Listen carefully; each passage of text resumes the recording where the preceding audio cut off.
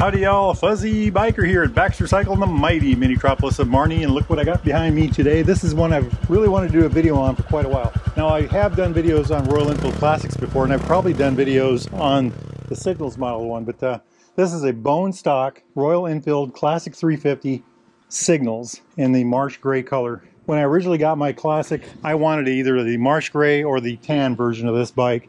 I really like it because it's got some individualistic features on it that I think are really neat and unique. The color, of course, the Signals badge, this medallion kind of a thing here. Each one has its own unique number. Every one of them is a different number. And it's got this badge on the side. I like the blacked out engine, the spoke wheels. Just a really neat thing. So real quick, what this is a 349cc single cylinder air cooled single overhead cam 2-valve. Makes about 20 horsepower, 20 foot-pounds of torque. That's about 27 newton meters. All of that goes through this wonderful 5-speed transmission. Now I do own one of these, and I will tell you it's the second best transmission Royal Enfield has. It's just dead smooth. It's their best 5-speed as far as I'm concerned. The front brake is a 300 millimeter disc with a dual pot bibrake, ABS of course, spoked wheels, so it's a tube tire. Look at this big large metal fender. On the rear, this is kind of interesting, it's got a 270 millimeter disc, an extra large, with a single pot bibrake, shocks on the back. Front tire is a 190/19, and the rear tire is a 120/80/18. Front suspension is 41 millimeter tubes, and they're covered tubes. You don't have to worry about getting bugs and things like that on them. And they've got about 5.1 inches of travel in the front. That's about 130 millimeters. On the rear, there's about 3.1 inches of travel, dual shocks in the rear, by the way. That's about 80 millimeters.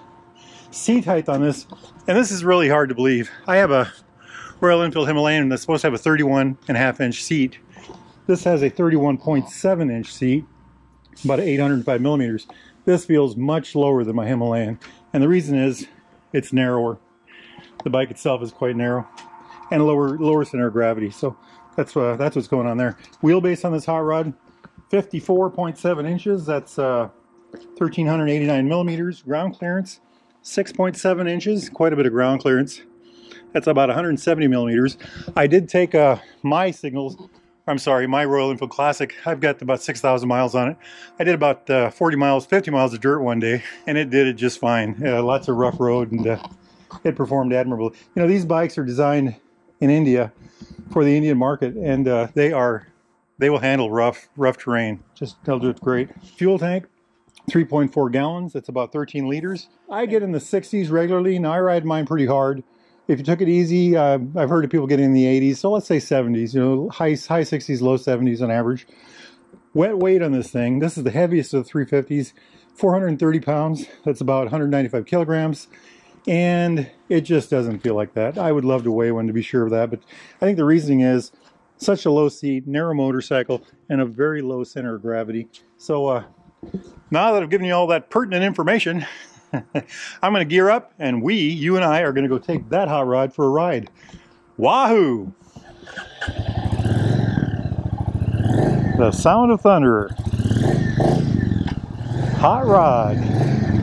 I like it. Look at that row of bikes there, huh? Absolutely beautiful day here at the motorcycle shop. If y'all are in the market for a new or used Royal Enfield Triumph classic British bike of any types, get yourself over here to Baxter Cycle in Marnie, Iowa, the mighty mini-tropolis of Marnie, Iowa, or go to baxtercycle.com. They got parts, accessories, boots, clothes, bags, you name it, they got it. Tell them Fuzzy Biker sent you. Wahoo! We are now on the massive main street of mighty Marnie. Let's give this thing a little spin on the road and see what kind of action we can get here. What do they say, 54 point something? I can't remember. Wheelbase, nice and short, does it so well. Look at that. I just love these bikes. They've got to be some of the best handling little bikes out there. Beautiful, beautiful. Now this little motorcycle is bone stock. Not a thing's been done to it. As a matter of fact, it just got out of the crate yesterday, so we're going to kind of take it easy on it. Welcome to South Marnie. Thing picks up just grand, doesn't it? I like it. Look at this. Spins around on a dime, gives you 2 nickels change. It's got 300 millimeter fixed disc on the front with a dual piston bibrake caliper. On the rear, and it's ABS by the way, front and back. On the rear it's got a 270 millimeter single disc with a single piston Mibri caliper. I think the brakes on these are excellent. I just love them. They do work very well and they're incredibly predictable. And predictability on brakes is something you really want. I love riding these motorcycles. These have got to be some of the funnest bikes out there. And I love the styling here. We'll talk about that in a minute. All right, time for the famous hill spin test. Look at that, look at that. Spins like a dream, turns like a dream. If you ever get yourself over to Marnie, Iowa, get yourself up here to the Derail Grill right there. Good eats, good eats. Loads of torque. And they handle so well, you know. I just love riding them. Like I said, I have one of my own with about a little over 6,000, 6,200 miles on it, something like that. I got it last summer and just enjoy riding it. I call it my grocery skidder. I've got big bags on the back of it and the touring seat and some other things, but anytime I got to go to the store or anything like that, I take that bike because it's just so easy to ride around town, on the road, anywhere actually. And it's got lots of storage, so I can, you know, load the thing up. I would much rather drive my motorcycle than my truck or my car, so, you know, that's how it goes. Beautiful, beautiful. Look at the trees there, just a turning. Iowa fall is here. Let's run down here to Motorcycle Park and see what we can learn. A lot of loose gravel there. That's what we can learn. Wahoo!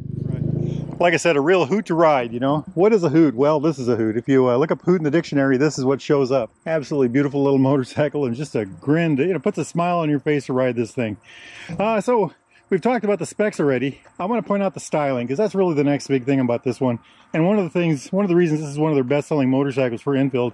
And you know, it looks like a classic motorcycle. I have had mine at the gas station before, and people will ask me what year it is. Mine's a 22. I'll tell them, and they'll say, "Are you sure? Are you sure your motorcycle's a 2022?" You know, and of course it is. And you know, I point out the disc brakes to them and the fuel injection, and you know, they kind of look bewildered and move on. But you know, it's a very good-looking motorcycle in the classic sense, and it's got all the metal. Everything's metal. You know, this is cast aluminum. This whatever they call that. You know, it's got, you know, everything is. These are metal. You know. Every little chunk of it is just, they've done a really good job that way. That's also why it's probably the heaviest of the 350s. Good looking motorcycle, you know, going back here to the front. Spoke wheels, fender that goes all the way down on the back here. Check that out there. And of course we have to have disc brakes on a modern motorcycle anymore. We've got the covered forks, which is really a nice thing. Jumping up here, I'm not sure what this covers, but it's a real nice dress up. And it's something I've noticed on older Himalayans, so I think it's a carryover from that. Very good looking headlight. I think I've got a little beak that sticks out on mine. Notice these, I call them tiger eyes. Some people call them pilot lights. I think it's a very nice look.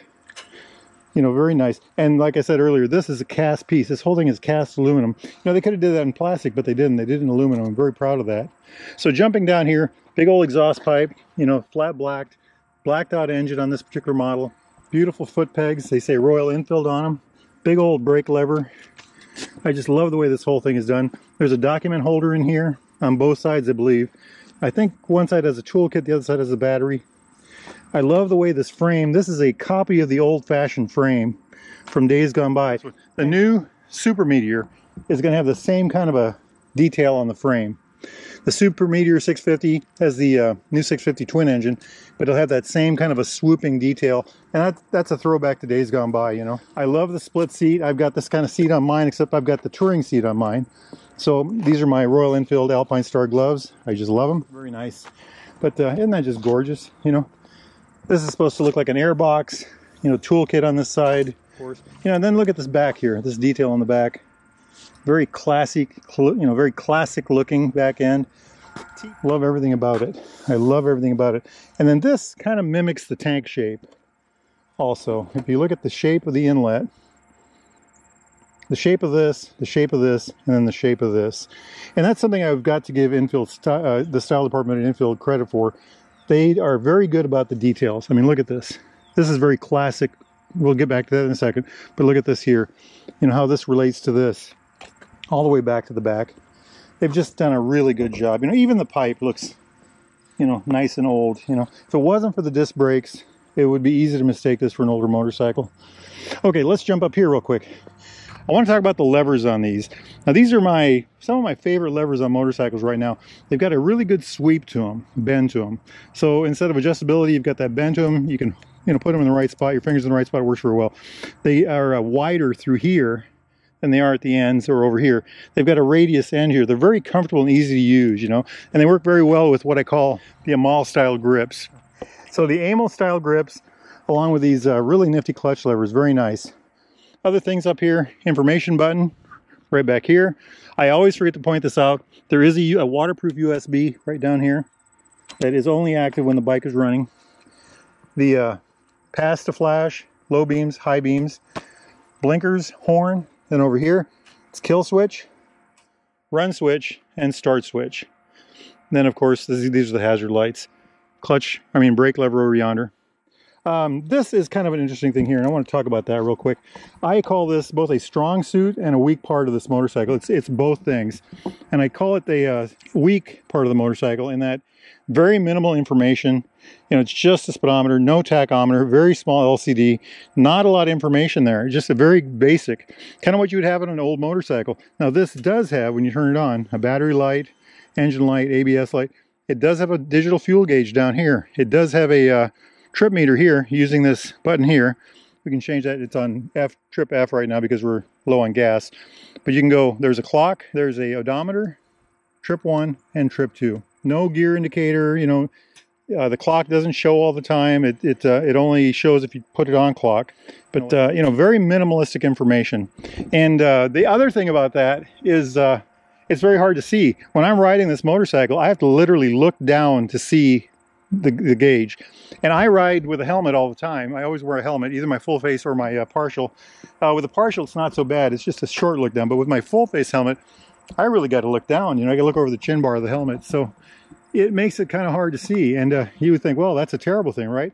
Well, actually, it's not. I consider that one of the strong suits of this bike, because when I go out riding on this motorcycle, you know, two-lane black topping, things like that, you know, this bike doesn't like to go much over 60, 65, and you can really hear it when it does go over that. So you really don't need to pay much attention to the speedometer, but you don't end up babying the tachometer. You don't end up babying the gauges. You don't end up looking at that kind of stuff all the time. You're free to enjoy the outside of the motorcycle. You know, there's riding inside of a motorcycle. That's where you're sitting on the motorcycle and you're paying attention to all the little details and looking at the gauges and what your feet are doing, hands are doing, all that. And then there's riding outside of the motorcycle. When you ride outside of the motorcycle, that means you're enjoying the scenery. You're looking at the trees, you're looking at the ground, the scene, you know, the cows in the field, whatever, you know, you have around your area. But this motorcycle lends itself to riding outside of the motorcycle because, one, it's so easy to ride, and two is it doesn't have that much power.